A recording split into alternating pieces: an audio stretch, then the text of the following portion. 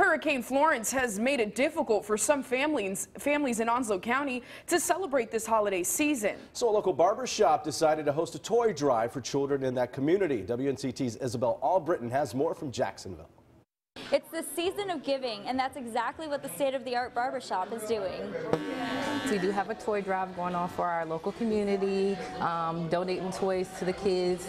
Maybe it could be due to the hurricane or just some reason that their family wasn't able to give to their kids, so at least when their kids wake up, you know, they have something to go to. The idea of a toy drive began when the stylists realized some of their customers had been affected by Hurricane Florence.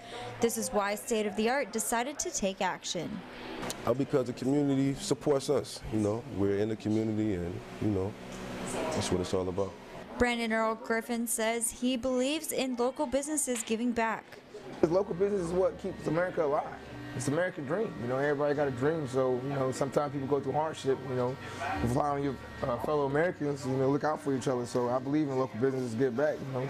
Toys are being collected at the barbershop for kids of all ages until December 15th. We plan on having a Christmas party here at the shop. You know, refreshments, a little music, some games. All of the toys will be distributed at the Christmas party on December 15th. Reporting from Jacksonville, I'm Isabel Albritton, 9 on your side.